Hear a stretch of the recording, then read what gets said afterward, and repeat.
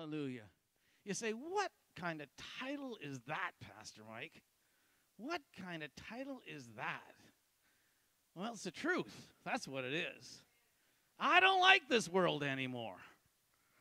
I haven't liked it for a long time. And I'm in good company. Because even Jesus, in the middle of the Gospels, he says, I'm going away. And they said, where is he going to go? Is he going to go to Spain? Is he going to go to the Greeks? Is he going to commit suicide? What's he going to do? But he was in the Spirit. He was saying, I live in a different place.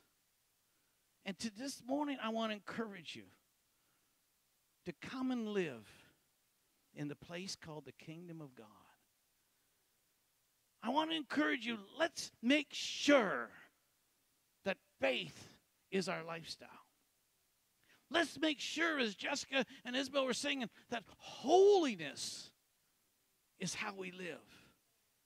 Because the Bible says so clearly, without holiness you will not see the Lord. You know, people come to me and they say, oh, I say, are you born again? Oh, yes, I'm born again. Really? You read the Bible? No. Go to church? No. Tithe? No. How do you know you're born again? Oh, someone led me in a prayer. That works for the in 24-hour notice. That works maybe on your deathbed 11:59. But that doesn't work for 20 years. That don't work for 20 years.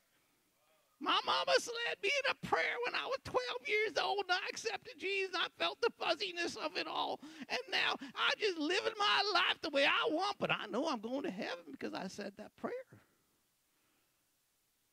No, you're not. No, you're not. Because we've got to live this life to get to heaven. We've got to live this born-again life to get to heaven. There's no such thing. Unless you're 11:59, lying in your deathbed, something comes in and leads you to the Lord. But let me tell you, you get to heaven, you're going to Bible school. If you don't learn, I remember Jesse Planton said, if you don't learn it here, you're going to go to Bible school up there and learn it there. You are going to learn about faith. Amen? And we need to make sure we're right with God now. I don't know if you guys follow what's going on in the Middle East. I don't know if you guys are in touch with what's going on in the Middle East. Because if you get caught up in the world, you get so focused on all these things happening in the world. You get so focused on all the stuff happening in politics around Canada, America. Some people are more involved with the U.S. politics right now than they are involved with what's going on in the Middle East. But my friends, the U.S. politics will not affect your destiny and your eternity. But let me tell you, what's going on in the Middle East right now is about to affect our eternity. Amen? I mean, what do you mean, Pastor? What do you mean? I'm talking, it's time to study out Ezekiel 38 and 39. I'm telling you that Russia, Turkey, and Iran, which is called Persia in the Bible, they are all aligned against Israel right now. Amen? And I'm talking to you that the Middle East is a tinderbox, and the Bible says this will spread over the whole earth. Amen? And it's time, my friends, like never before, to connect with God, connect with faith, connect with kingdom, and don't waver and don't have an opinion about the world and don't have yourself in the world. It's time like never before. Say, Pastor, why are you always bringing us these heavy messages? The last time you preached too, it was a heavier message. Why can't you just come with nice, simple, nice messages? Why can't you tap me on the head and tell me everything's going to be okay? Because God gave me an assignment 3 years ago. He says, prepare your church for the last days. If my God, who is all power, all authority, and all wisdom, said the last days are here, I think we better pay attention. And I'm here, and not to breed fear, but to breed faith. I'm here to teach you how not just to survive, but to thrive in these last days. Amen? See, I got back, Linda and I, we went back to our other place in Cape Breton. We were there for a couple of weeks, 2 or 3 weeks. And when the week we got there, it was coming up to the last weekend of July. And every time that the last weekend of July, Linda's hometown, Inverness, they always have this thing called the Gathering. And because so many people from the East Coast have come to Ontario, down to Boston, all over the world, have left there because in the old days there was no work there, so they all had to leave. Generations had to leave. So they always have this gathering. And in the gathering, there's always, there's like on the Saturday morning, there's a big parade, but it goes all week. Kaylee's and music. The whole town's known for music. And there's all different things going on. Food going on, baked goods going on. It's just wonderful. And I went up on the Saturday morning, I went up to see the parade. And you know, in the natural, it was such a corny parade. It was just a small town parade. Most are filled with old cars. The fire department comes out and revs their siren, and the police are all out there. And people go by, and business guys have floats that look kind of corny, but they're advertising their businesses. And the kids' marching bands are there, and school bands are there, and hockey team and baseball team, you know, are walking by, and they're doing all this. And I was thrilled. I was thrilled because it took me back like 40, 50 years ago when I was a kid. And this was going on back then. And I looked around. I saw people are so happy here because they're all meeting their friends from 40, 50 years. This is the one time a year they meet, they see each other, and they're just so happy to see each other. This is when the sermon came to me because I realized we're not living that way as much anymore. We're so caught up with all this junk going on. All the things that make no difference whatsoever. And you know, then I also, funny thing, I think it was Friday, I was watching TBN on YouTube, TBN, Christian Trinity Broadcasting Network. And they had an interview with Alice Cooper. How many people remember Alice Cooper? You're as old as me then. Alice Cooper was a rocker, an extreme rocker, back in the past. The funny thing was, one of his record producers, believe it or not, he went to my dad's Anglican church. And he'd bring us the Alice Cooper albums. We didn't know nothing back then, so we just listened to him. You know, here's Alice Cooper on a 40-minute interview testimony saying how Jesus must be front and center in your life right now. And he must take first place in everything you do. And he's got a big youth camp going on down somewhere in Arizona where the youth come in, where he teaches the youth how to live and how to live for God. And then another strange thing I saw on YouTube. It was weird. I didn't even know this was going on, but American Film Institute honored Nicole Kidman as like an actor of the century or something like that. Well, I don't really know much about Nicole Kidman, but I've always liked Keith Urban, the country singer. You know, you listen to Keith Urban, he's always got something about Jesus on every album. He's always got a song about salvation on his albums. Well, he gave an 8-minute talk about his wife. He's married to Nicole Kidman. And at the end, he said something that touched my heart. He says, you know, you guys are all going to come up and talk about all her achievements in film, and there's so many. But he says, I'm here to talk about my wife. And he says, you know how my wife handles every situation and every challenge in life and everything that's going on in life? And she says, when you're in the acting business, there's many. She says, she always says to me, Keith would say, Keith, just love.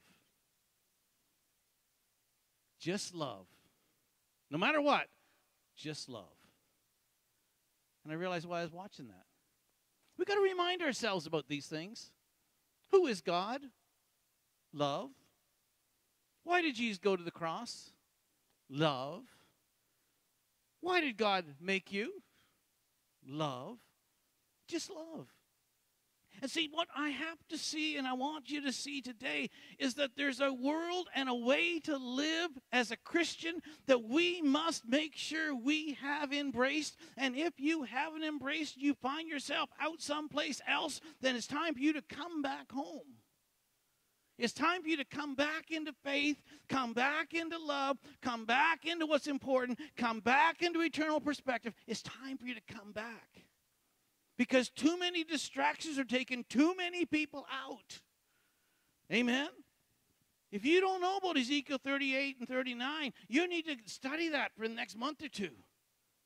Do a Bible study. Break it down. Go through it all. Understand where we're at. Amen?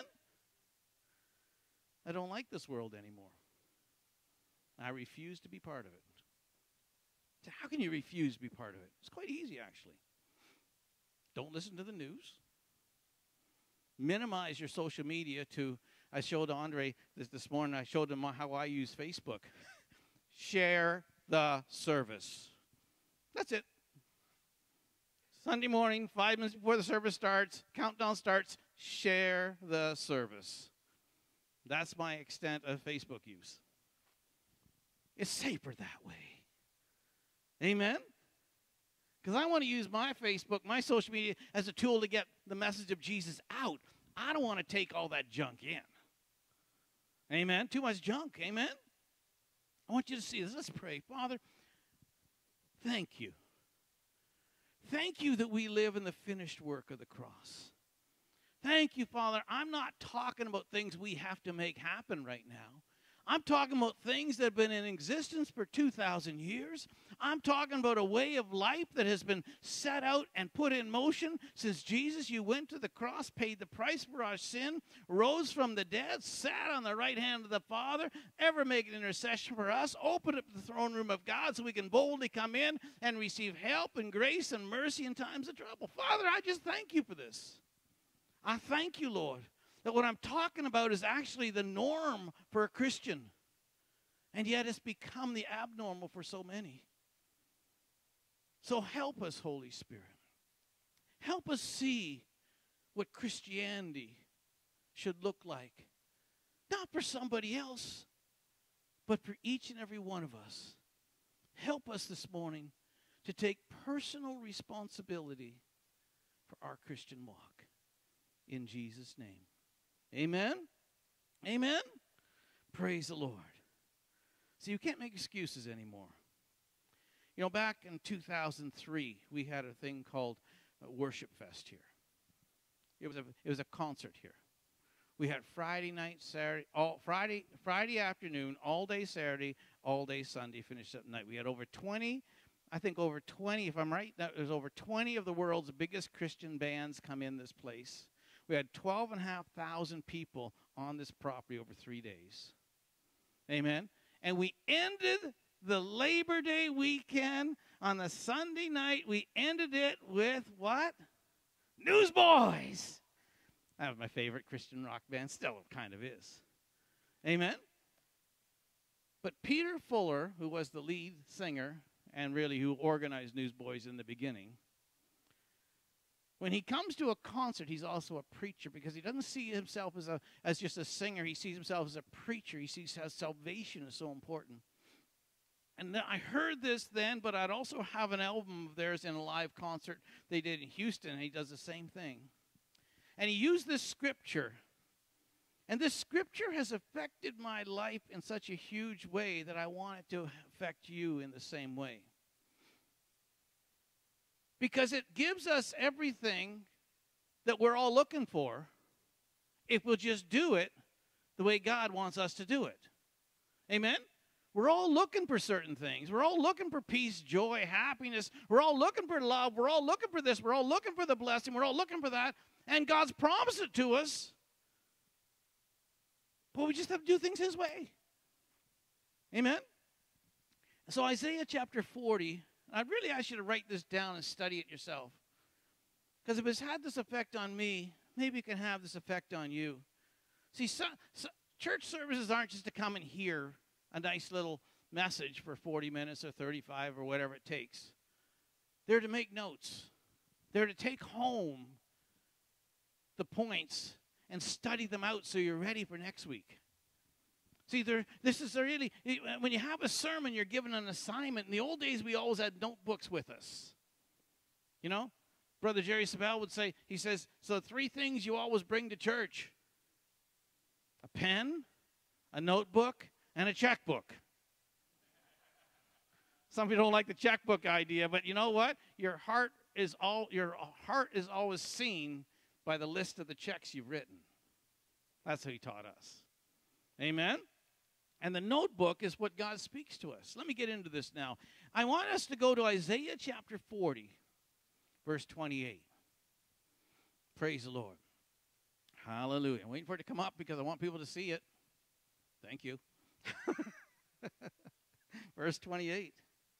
And this is God speaking through the prophet Isaiah. Now, the book of Isaiah is an amazing book. You want to understand what's going on today? You study the book of Isaiah. How many times, how many people followed me for 9 months as we went through on Saturday morning the book of Isaiah for 9 months? Breaking it down for 9 months live on Saturday morning live. Wasn't that fun, though? I should do that again. Praise the Lord. Amen. Verse 28. Have you not known? Have you not heard?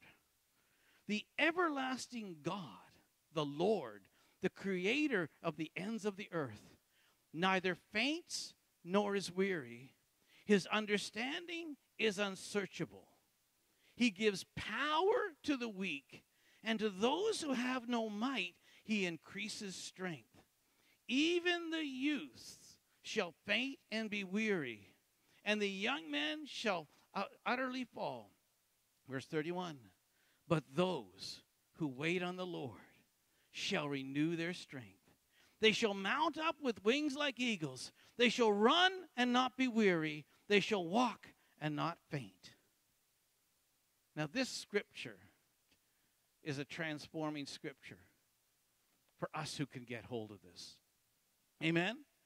It's everything we need and everything we want supplied by God if we'll believe, if we'll just do it his way, if we'll just understand kingdom, if we'll just come out of the world. This is what God says. Watch this now. Now in Jeremiah, so you should study that one out a lot. I don't have time to break them all down. My job here is to introduce these to you so you can study them. Amen. I could spend the whole sermon on that. I could pull a 4-point sermon out of that, and we'll never leave that. But I got a bit more to tell you today. Jeremiah 6. Verse 16, Jeremiah, the book of Jeremiah, is the weeping prophet. Jeremiah would talk to the Israelites about what God was saying, but the Israelites would not listen to him. Amen? We do not want to be like the Israelites in Jeremiah's time. We do not want to be sitting back and not listening or paying attention to what God is saying today, because it could be detrimental to our eternity.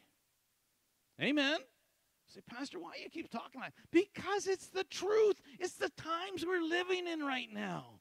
We are in the last of the last days right now. So Jeremiah 6:16, this is what the Lord says. Again, the Lord is speaking. God, Jesus is speaking. Stop at the crossroads and look around. Well, stop there. Let's stop. Look around.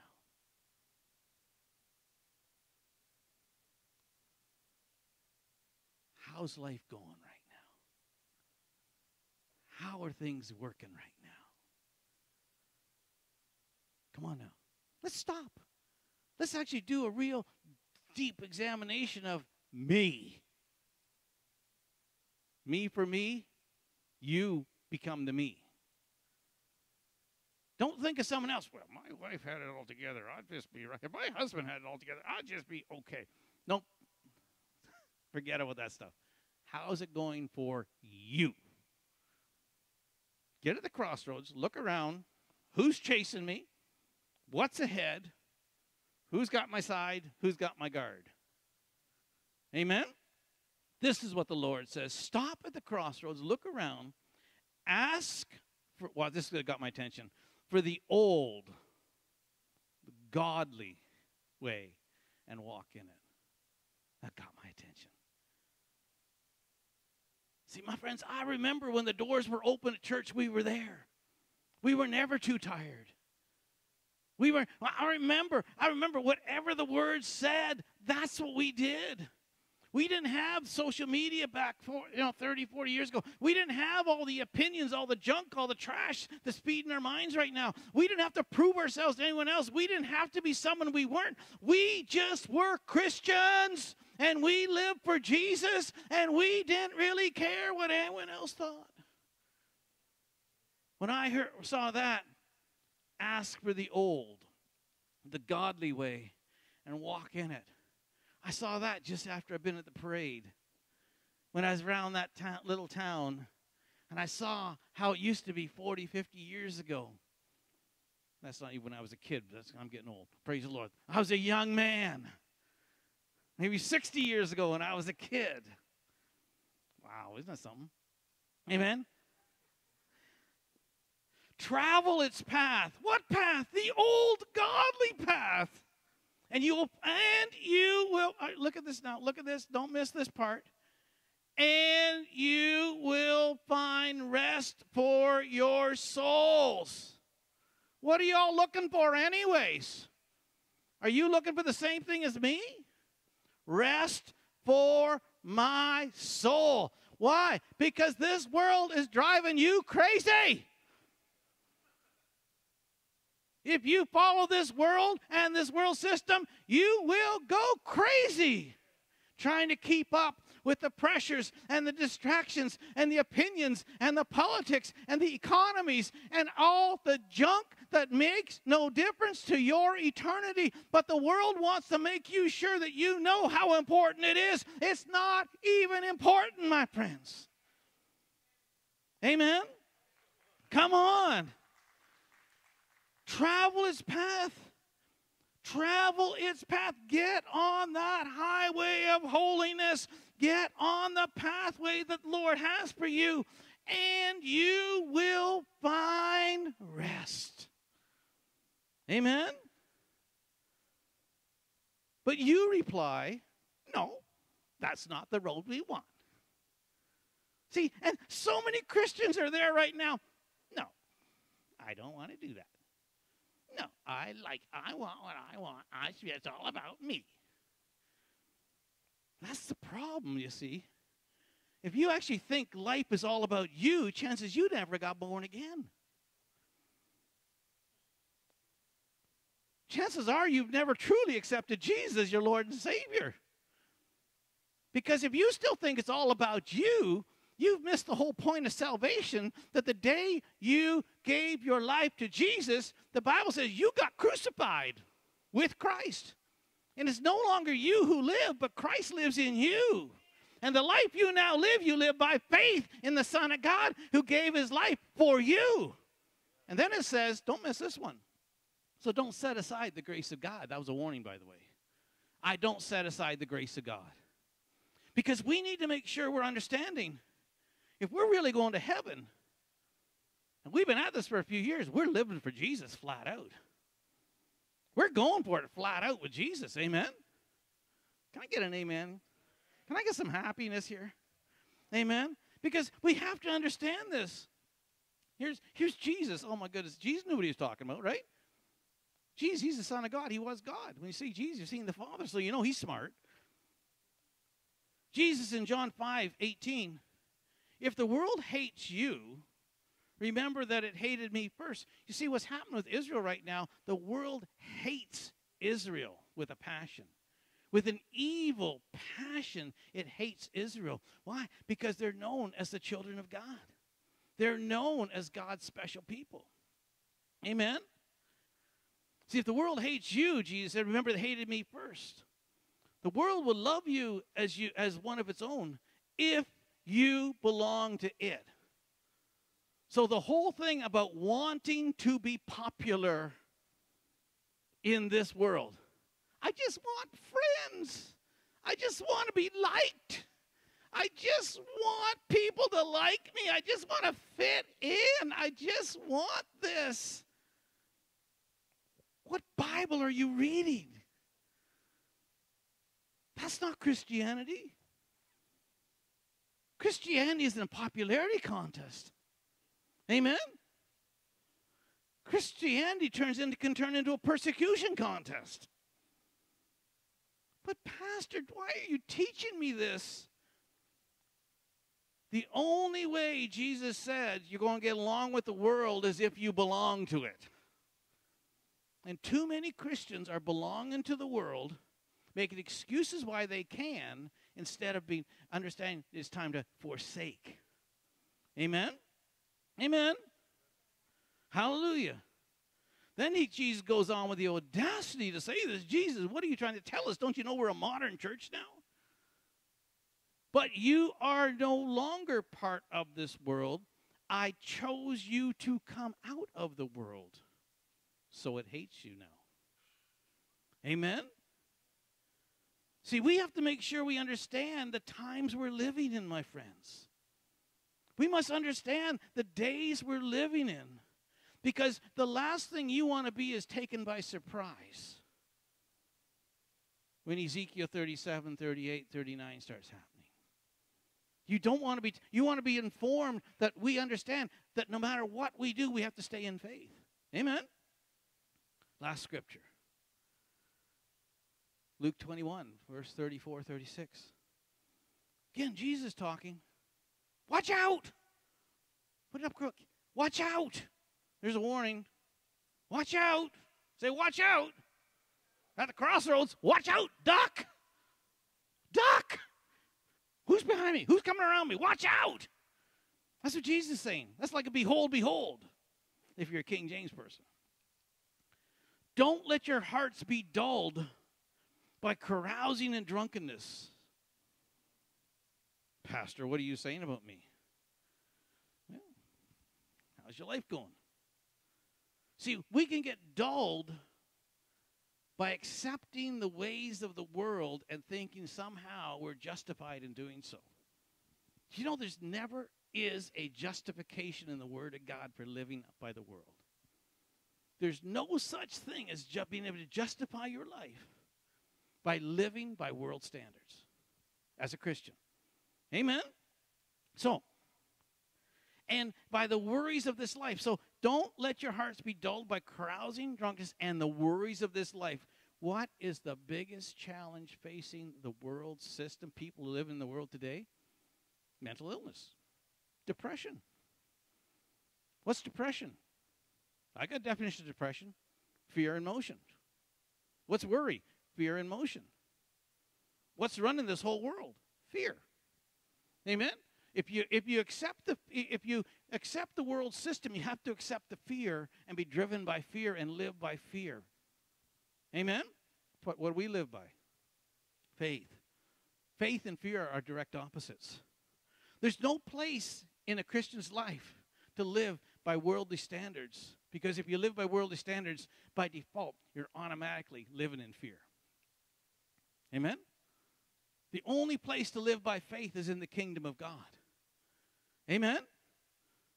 Don't let that day, just the prophecy Jesus talking about the last day stuff, don't let that day catch you unaware, like a trap. Ooh. For that day will come upon everyone living on the earth. What day? The last day. No one can avoid it. Some people actually teach it on the internet. They say, yep, the Middle East is the war is going to be in the Middle East. It's going to be in the Middle East.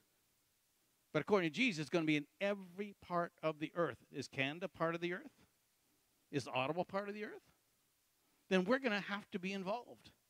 We're going to have to be involved, my friends. And you know the only thing that's going to bring us out is faith.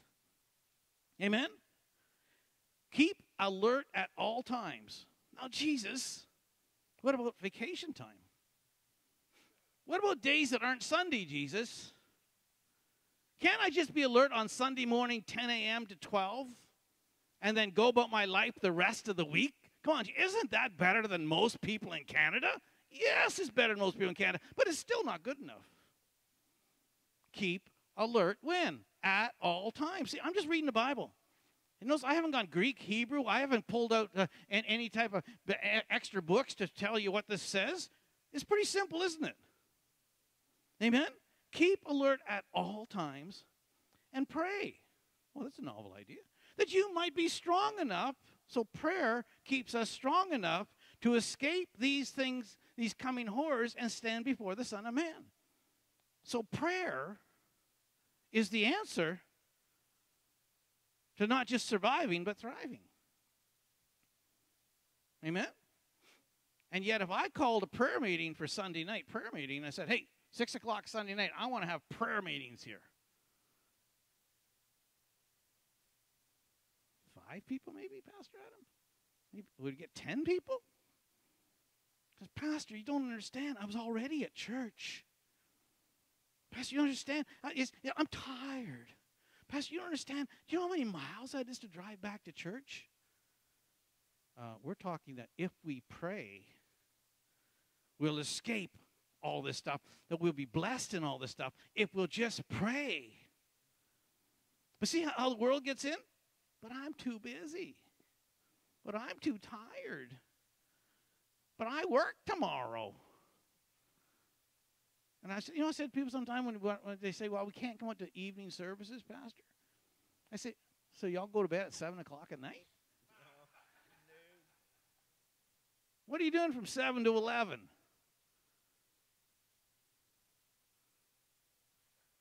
Y'all go to bed at 7 o'clock at night? That's why you couldn't come to a prayer meeting? Well, Pastor, you just don't understand. Yeah, I do. That's the problem. Amen? Now, I'm not trying to be mean. I'm just trying to get you thinking. I'm just trying to get you challenged. Where is my Christian walk today? Today. I'm at the crossroads. Where am I at? Amen? Hallelujah. Praise the Lord. I got to wrap this thing up in 1 minute. I haven't got any points yet.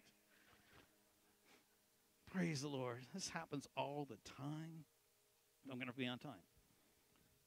Last point, and I want you to study this out this week. I want to give you homework. Mark chapter 4, verse 18, 19.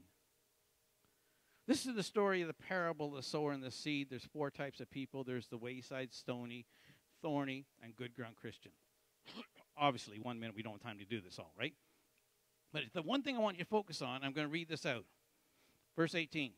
The seed that fell among the thorns represents others who hear God's word, but all too quickly the message is crowded out by the worries of this life. Does that sound like the world? The lure of wealth, desire for other things, so no fruit is produced. Just say no blessings. See? If you're being choked out by the world's ways, just say no blessings. Why? No faith. Because you're caught up in worry, you're caught up in fear, and God doesn't honor prayers of fear. He only honors faith, right? So it's important. So the thorny person, we kind of joke sometimes, the thorny person is the one who's caught up in the world system. And it chokes him out. Watch this now. The last type of person is who we all want to be.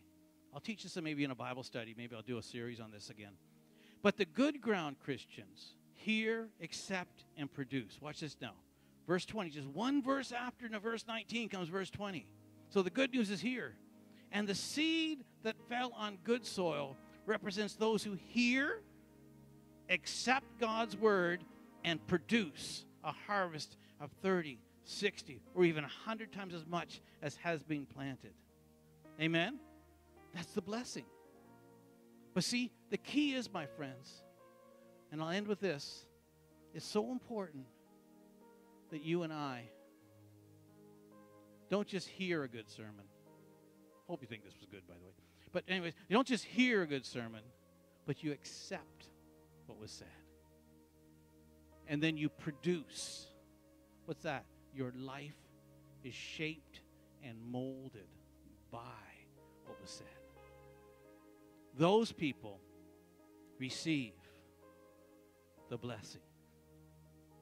Those people will thrive in these last days. Amen?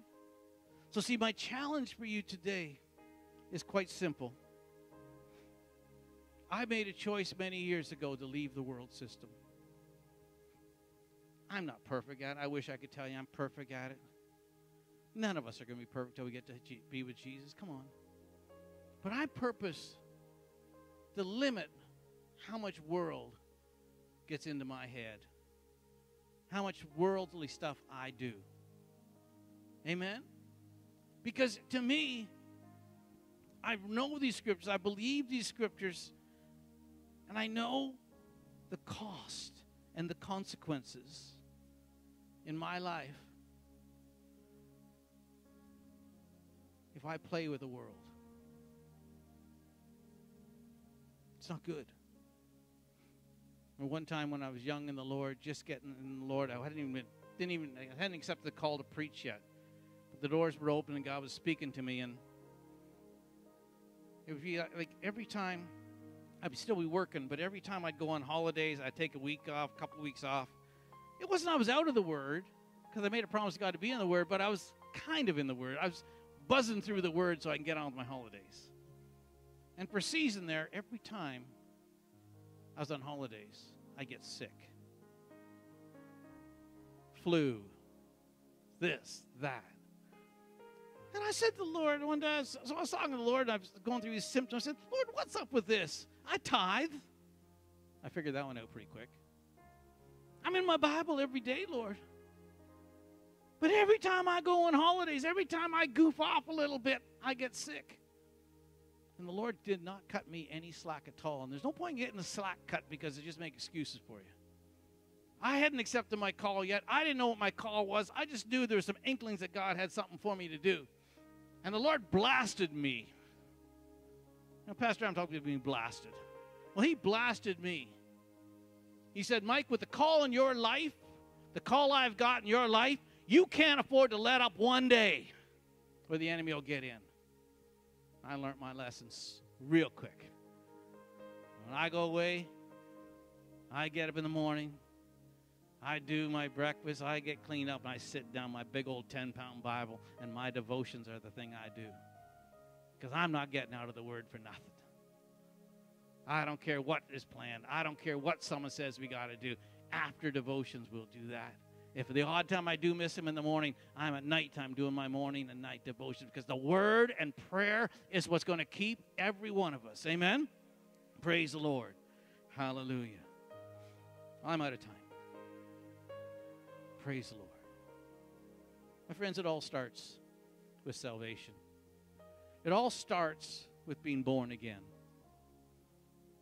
Jesus was so clear about this. It just boggles my mind how people can still argue about this. When John chapter 3 is in the Bible, and Jesus said to Nicodemus, Nicodemus, you must be born again. Nicodemus, religious leaders, tried to argue with Jesus, tried to talk him out of it. Jesus says in verse 7, Nick, marvel not, I'm telling you, you must be born again. Goes down a few more verses. For God so loved the world, Jesus says to Nick, for God so loved the world that he gave his only begotten Son, that whosoever would believe in Jesus would not perish but have everlasting life. For Jesus did not come to condemn the world, but through Jesus the world, the people of the world, the unsaved people would be saved. And then Jesus goes, John 14:6. John 14:6, Jesus again, bold. That's why I think I like Jesus so much. He was bold, he was straight, you knew what he was talking about. Amen? What did Jesus say? This is the closer. If you're online and you're wondering, if you're here today and you're wondering, this is the closer. Jesus had the audacity to say this. And you got to choose today whether you believe it or not. You got to choose it. Do I really believe this or not? Jesus says, I am the way, the truth, and the life. Nobody is going to get to heaven without me. He said the Father, but the Father's in heaven. Amen? So I took that little liberty of saying so. No one is going to get to heaven. And if you're not going to heaven, you're not going to survive these last days very well. Amen? There's a prayer coming up on our screen. We call this a prayer of salvation. We ask everybody to say this every week. Not that we get saved every week. We get saved once. But my friends, there could be 1, 2, 5, 10 people in this church that have never said this prayer of salvation. They've never maybe heard the message like this. They've never had it so clear. So we're all going to say this prayer together, because if those people are here and if you're online, I want you to say this prayer together with us, because I want you to receive Jesus and start this kingdom journey, this Holy Ghost journey, this Christian journey right. Amen? Here's the good thing about this prayer. It always says, Father, forgive us of all of our sins. Forgive me of all my sins. And we can use that every day, by the way. I don't know about you, but I'm human enough to know at least once a week I better be asking God to forgive me. Amen? So we can all use this prayer for that every week, too. Let's say this prayer boldly. But you're here. You haven't been serving Jesus. You maybe never served Jesus. But you say, I want in.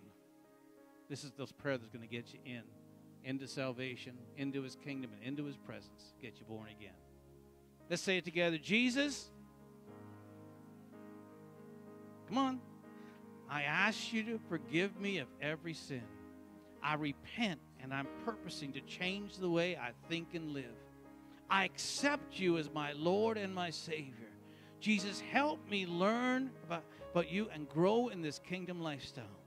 I declare you're my Lord and my Savior. Thank you, Jesus, for receiving me. Amen. Amen. Praise the Lord. If you said that prayer for the first time, online, folks, rewatch, folks, tell someone. Even contact us at the church. Just use that connect number and say saved. One of our pastors get in touch with you. Just tell someone you got born again. If you're here, you've given your life to Jesus. Reconsecrate your life to Jesus. You know what? Come when we open the altar for prayer and say, you know what? I accepted that prayer. Let us pray for you. Let us help you. The journey that God has for you. Amen?